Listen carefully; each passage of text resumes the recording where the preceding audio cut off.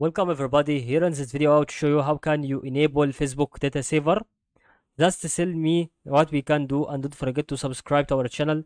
This is really to be awesome things that I can use and tell you here. I hope this can be the video that it can be really very helpful, and that is really about to be absolutely entertainment. What we have to do is to click here on Facebook and just click here on three lines on right high corner. After that we can go here on the part what we have to tell you about is really very awesome. So what we have to do is to click here on cellular data usage, and then after that you can go and see that is really about to be absolutely the data usage and the saver is here, and this is what we wanted to have through.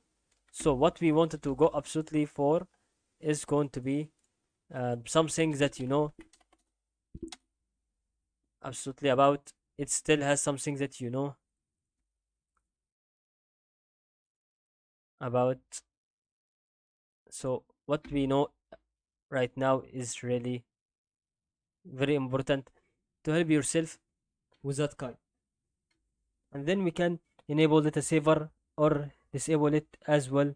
You can make it optimize it, and that is all to help you.